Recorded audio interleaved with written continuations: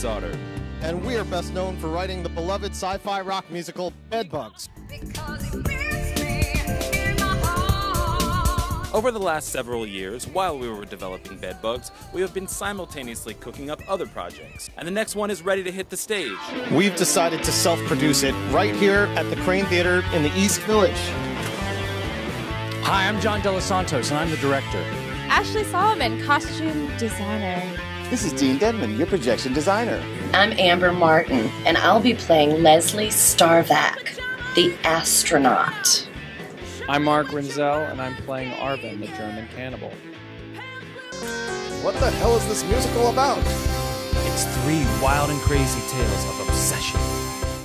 The first story is all about a female astronaut who allegedly drove across the country with a trunk full of weapons, wearing a diaper, all to confront the girlfriend of her lover, who was also an astronaut. The second story is about a lonely, gay, German cannibal searching for a willing victim successfully online in the cannibal community.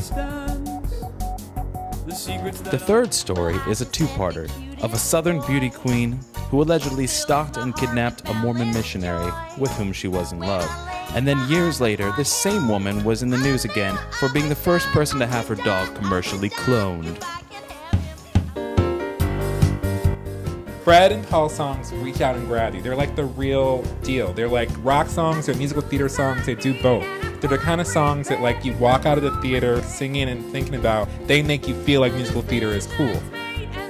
They've been working on it since about just as long as Bedbugs the musical. Had a lettuce here.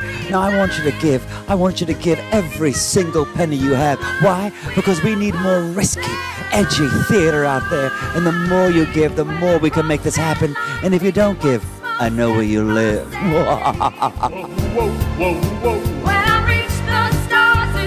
Now, I flew to New York last year, especially to see Bedbugs, and I was not disappointed. One of the funniest things I have ever seen.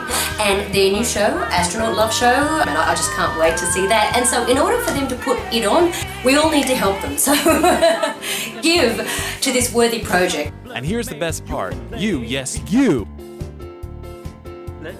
We've narrowed it down to the top 5 choices.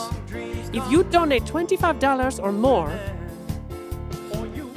you can vote on the title of this show. It's an amazing idea. And if you donate $1,000 or more, you get to add a title of your own creation to the mix.